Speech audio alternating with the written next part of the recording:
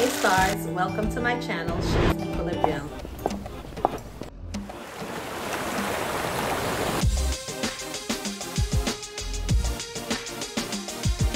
My name is Shae, and the focus of my channel is maintaining a balance in our everyday lives.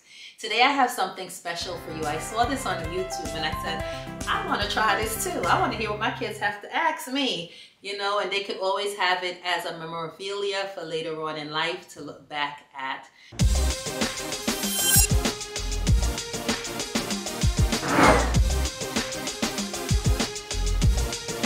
So with no further ado, I have one of my sons here with me today, and his name is Otaniua, also known as Ota. So Ota, come on in. I'm scared. I don't know what he's going to ask me. Honestly, I did not get to see these questions, so he's just coming up with it. And welcome, Ota. Thanks, Mom. How are you today? Great to be on the channel. Yeah, I'm nervous. I don't know what you're going to ask me, but it's okay. So, you want to tell any people about yourself first before we jump in? Sure, I guess. Like my mom said, my name is Otaniua, but I go by Ota, a recent graduate from Howard University. Currently, I don't need to say too much about myself. That's about it about me. Okay. We can go ahead and get into the video. All right, well, welcome, son. It's your first time making your big debut on my channel. Yeah, So. it's a little awkward, bro. It's all right. So go ahead, shoot. What's your first question that you have for me? First question, I want to start off real light and calm. I've never gotten the chance to, you know, go to Jamaica, and like, you know, I've heard some of your stories, but my first question is, what is the best story that you have from your time in Jamaica? Oh, the best story. And it's funny because you're asking that question, and honestly, I've never heard these questions before, but as soon as he asked that question, there's only one memory that just said boom in my mind immediately. And that was when we had a flood and we were still living in Jamaica. I think it was in the 1980s, telling my age. However, it was in the 1980s, we had a flood, and it was myself, my older sister and myself and my dad. And we lived close to the seaside. We lived close to the seaside. And so they had a flood. And when the flood came in, it was a big flood. I don't even remember the name of the flood that they gave the name of that flood, but it was in the 1980s. And I remember my dad having me under his arms and having my sister on his shoulder. And the water was all the way up high to his chest. And that was how he was able to bring myself and my sister to his mom's house, who lived further uptown, like around Rickett Street area. Those of you who from Jamaica, Savlamar, Westmoreland, welcome. Yeah, so that was one of my most memorable thing about Jamaica. Yeah, I think after that you would have learned how to swim. Yeah, right. I should have learned how to swim. Yeah. That's something though too about Jamaica, because I was just talking to someone, and the church is actually going to Jamaica this year. Yeah. And they said that they were going, and I said I might just ask to get a couple of days off. So I was saying, I wonder if Ota would want to come to go to Jamaica for that. Think about it. That's an off-camera type of question. I know, right? Putting me on the spot. But think about it. I'll think about it. Yeah. But yeah, thanks. I think I've heard that story before, but yeah, I mean, you. Oh, I have another story too that just popped in my head, and most of them are dealing with my dad, because my mom migrated to America at an earlier time. So you came over here when you were like 6, right? 7. So I was 7 when I came here. So my dad was basically the one taking care of myself and my sister, and I remember that I used to love to run around barefoot. That means without any shoes. So did you get glass in your foot? Yes, I did. Oh, you remember that story too? See, I already told him everything. I already told him, but I did, and I still got the mark on my foot bottom since that day. But back in those days, I don't think they did any stitches, because I didn't get any stitches. Yeah. But they kind of like cleaned it and poured some stuff in it, and oh my gosh, that taught me, if nothing else taught me not to go barefoot with the many beatings I got for that. That glass bottle was the last straw, so I started to wear my shoes after that.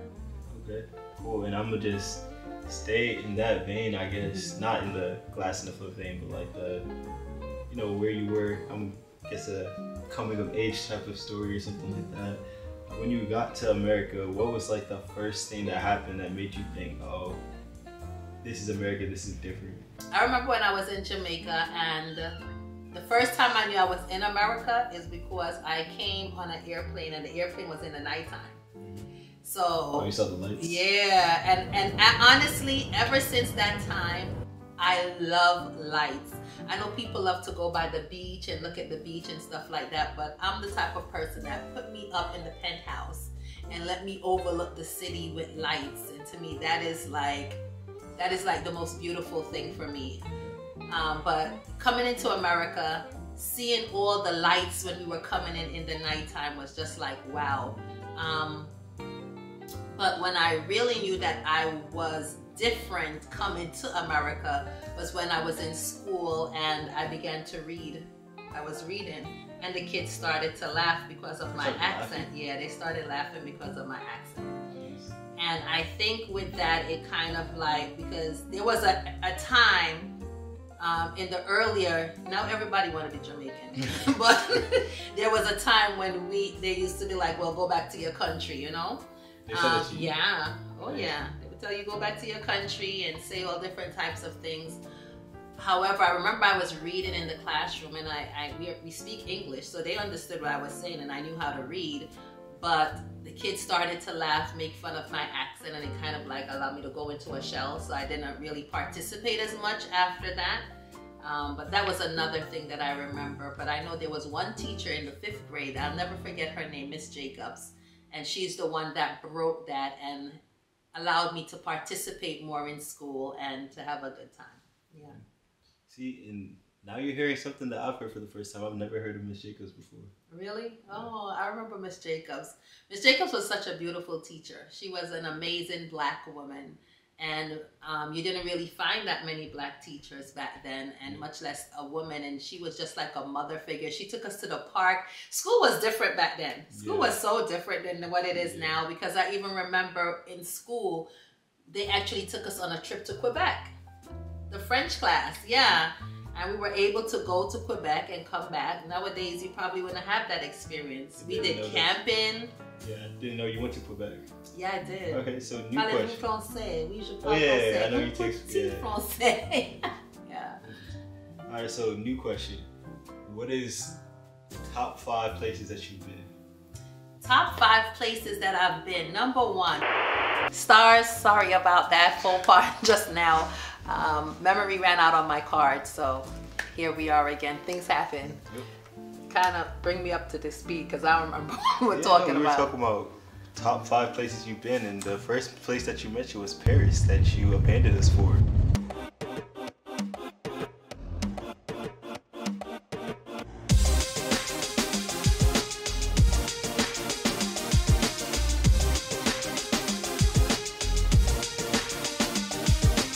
Ah, right. And rightfully so.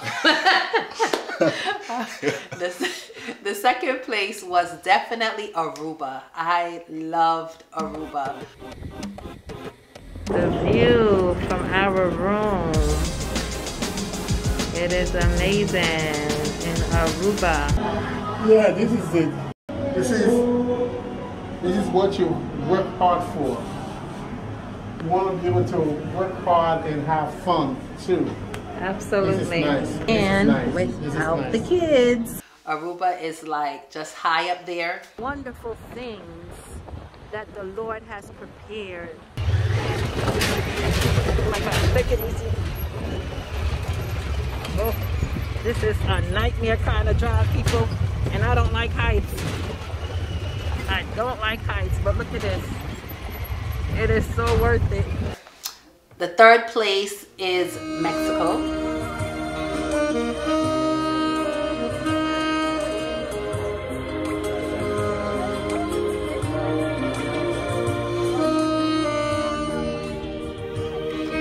The fourth place would be the Netherlands. Our hotel is over there. Yeah. Oh, you did it! Oh, he took off his clothes! Oh, I gotta get him! I gotta get him! This is the Skillinigate Beach.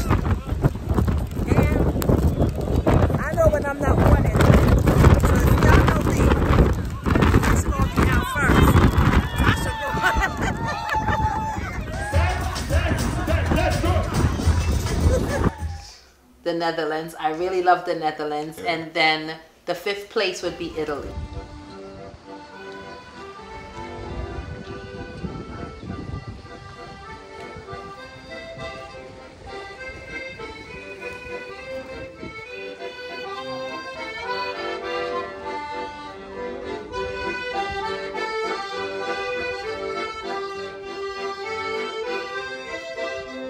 Hey, George is there. Where? Hey, George.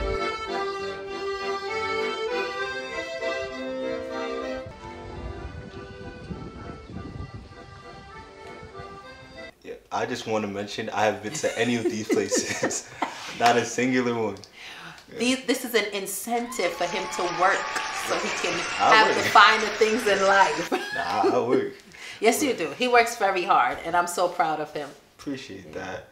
But yeah, I think the first place on the list to go is Jamaica for me. Still have not been there. But yeah. Well, you have an opportunity like we were just Yeah, talking about yeah. earlier. So Ooh. see if you can repeat and come. We'll see about that. But all right, on to the next question. This is, I guess, transitioning into like more life type of questions. Okay. So how you were like 27 when you got married, right? 28? 26. I was 26. 26 years old when I got married. Yeah, so you were 3 years older than I am right now.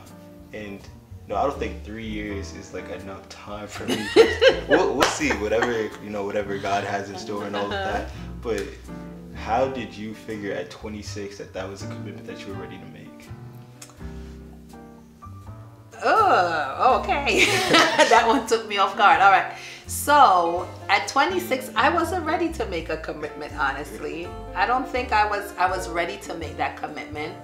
I just think that there comes a time in life where you have to make certain decisions, and if you want to do big woman things, you have to make sure that you put on a ring to continue to do those big woman things as a Christian. And so I think that was one of the leading factors for me in regards to getting married at 26.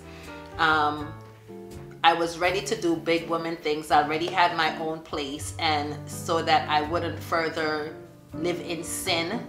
And you know, when you're living in sin, your self-esteem gets low and you kind of sink into a state of depression, because that's what sin does to us. And so I wanted to be legally active. And I thought I found the person that was motivated enough, ambitious enough, and respectful enough to do that way. That's true. That's true. I feel like I'm probably gonna have a follow-up question to that. I haven't thought of a follow-up question in this yet, but wait for it. It might come. It might come. You guys wait on it too. But I'm gonna just go on to the next question that I had. It might follow the same vein. It might not, but I guess when you were my age, when you were 23, what is something that you wish you could go back and tell yourself? I wish I could go back and tell myself to go straight into graduate school. That would be something I would tell myself. I remember my professor in Brooklyn College when I was doing my undergrad. She said, leave from here and go straight into graduate school and get your master's in social work. And of course, as fast as I was, I wanted to be independent, and I wanted to have my own money, and I wanted to do my own things. And remember, I had your brother at that time, so I was also a mother that had to take care of a child. So money was the main factor for me at that point in time. And so instead of going to grad school, I went to the place where she told me not to go to, which is ACS. Oh, she said not to go She there. said, do not go there. She warned us. She told us, do not go to ACS. Professor Howard, if you're still alive, God bless your soul, because you were absolutely right. Should have went to grad school right after finishing up my undergrad. Should have had my master's in social work. And but God knows all things. He knows why he have me on this route and on this Trajectory. this path, yeah, rather than the path that I think that I should have been on at the time. What would you have done if you got your master's in social work? That's the truth. That's the truth. Actually, I wanted to work in a hospital. I wanted to counsel people, and I think that's something that I always want to do, is to counsel people. I was actually thinking of going into becoming a life coach. When it first came out, I wanted to become a life coach, and I have a vision, and the vision is still with me, and I still haven't seen anyone come up and do that particular thing. So I am putting it out there because I may be doing it one day. So I still have a vision when it comes on to counseling, and it's just in an unconventional way that the Lord has spoke to me about. So it may be something that I have to do a 360 and come back to after I retire, which is coming up soon. She doesn't look it though, right? She doesn't look like she's about to retire. I guess, yeah, you mentioned like the graduate. I'm not gonna lie, like I feel like when you went back to school, mind you, we were in like elementary school. It's not like something that we really thought about that you were going back to school, but that's actually crazy that you went back to school, and you were working at the time still, right? Absolutely. Yeah, she went back to school and was working and had 3 kids. Insanity. But and I don't know how, but by the grace of God, every time there's no way I could do that now. I can't even get up out the bed now. So it was very challenging. It was very, very challenging. But it was something I wanted to do because I didn't want to stay where I was. And so sometimes when you don't want to stay where you are, you just have to do some things. And like my mom always said, she said, what? Something, but if you want good, your nose have to run, right? Yeah. So sometimes certain things, even though it's challenging, you still have to do it. And it might not have been fun, but now look, I can go back and I can say, I made a change, and check out my video on make that change while we on that. Yes, I was able to make that change. Like, comment, subscribe. Yeah, that's right. Tell them. Go ahead and smash that like button. This is my first time doing this. Give me a thumbs up. A thumbs up, and then make sure you subscribe to this channel. All of that. And make a comment down there. If there's anything else you think he should have asked me or you want me to follow up on, go ahead and ask. Yeah. Share with your friends and your family. But hey. What was the next question that I had? Oh, I asked you what was something that you would have done differently. What is one thing that if you could do it over again 1,000,000 times, you would do the same? If I could do something over again 1,000,000 times, that I would do the same, I would have my children. Oh. Yeah. I would definitely have my children, because you know when they're small, they always say that when kids are small, they tie up your legs, you can't do what you want to do. But as they go older, as they grow older, they tie up your heart. And they have definitely been tying me up. I've been in a prison. Where y'all at? What time are you coming home? What are you doing? You know, it just really ties up your heart. So I would definitely do that again. And as a future parent, what is one thing that you would tell me about being a parent? I mean, it's not that time yet, guys. We got a ways to go, but early advice. What I would tell you as a man, because I don't know about being a man, I just know about being I just meant as woman. A parent. But as a parent, I would say to you to make sure that you're there. Don't miss those moments, because in time you don't get back certain moments. So I would just say that be there, be present, show up, because ultimately, you know, that's going to be the thing that your child is going to remember. They're going to remember, oh, I remember when they came here. I remember they never missed that. You know, they were always here for me. So that would be the main thing I would say to you, be present. And this should go without saying, to make sure that you grow them up in the fear and knowledge of our Lord and Savior, Jesus Christ. Yeah, okay. We're on the same page. We're on the same page with that. And I guess in the same vein, you touched on it a little bit earlier in terms of like committing to being married and all of that. This isn't just for me, but for everyone who's listening. as somebody who went through being a young person, what, I guess, I mean, I've heard a million different things, but just so that they could get a window into like some of the things that you tell us, what would be your advice on, you know, walking the way you're supposed to walk? I'm not gonna lie, maybe I just haven't lived it yet, but I feel like once you have a family and like you have responsibilities and commitments and all of that, it looks from the outside looking in a little bit easier to be like, yeah, it's probably not, but like it looks a little bit easier to be like, all right, I'm settled, this is like what I have to do, I've come too far at this point.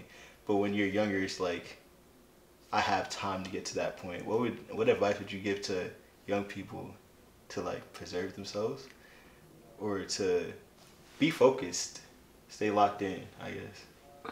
Okay, what advice I would give to a young person to stay locked in both spiritually and like okay, maintaining that balance. Like, that what the channel is all about. It's hard. It's hard. You young people are growing up in a different time. I think same temptation, just in a different way. Fornication still a sin. Alcoholism still a sin.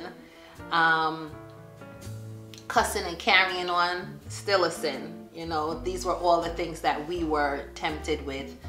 I just think that now things are a lot much more open, things are a lot much more accessible. And the same advice that I would give to my younger self, which the Bible gives, is run.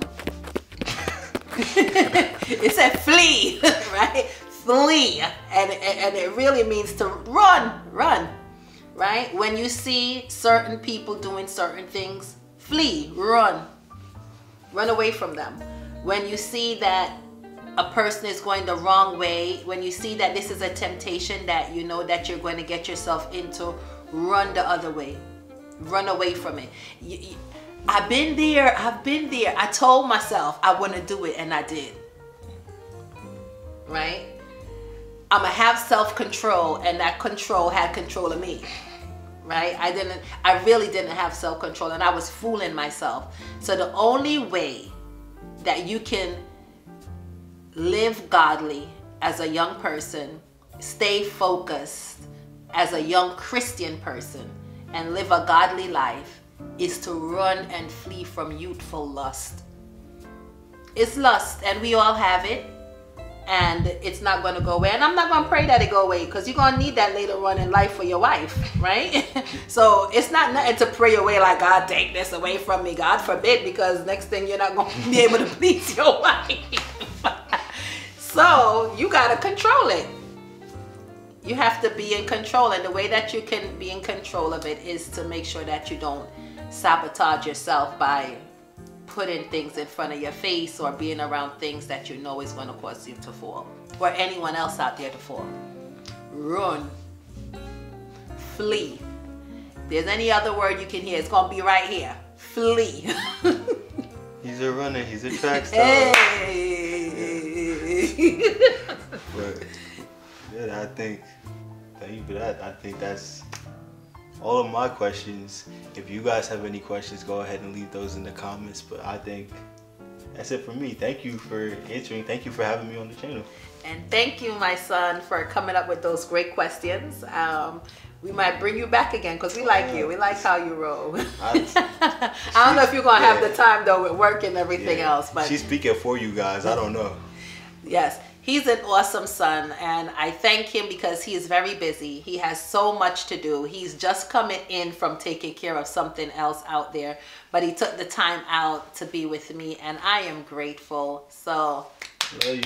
Thank you, Ota. Love you too. And remember, stars, we can only do what stars do. We shine brightly. Hey, yeah. You know that. Shine brightly.